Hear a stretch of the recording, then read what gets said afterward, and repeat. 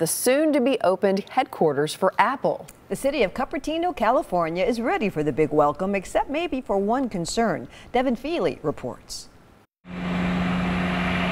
Just the design of the building, it definitely catches your attention.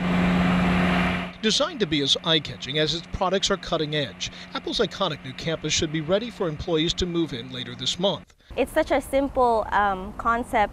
It's a circle, but it's so powerful to see that to see it in that way. A perfect circle, an entire mile around, Apple broke ground on its new headquarters in 2013. Since then, it's come to be known affectionately as the spaceship. But it may not be ready to blast off just yet. Skyzone 5 captured these images of construction workers on the rooftop of the new facility just this afternoon. And if there's any lingering concern tempering enthusiasm for the opening of the new building, it's terrestrial in nature.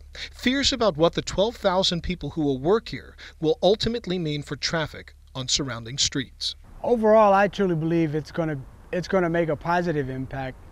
In regards to the traffic, I mean, that's inevitable. 12,000 people.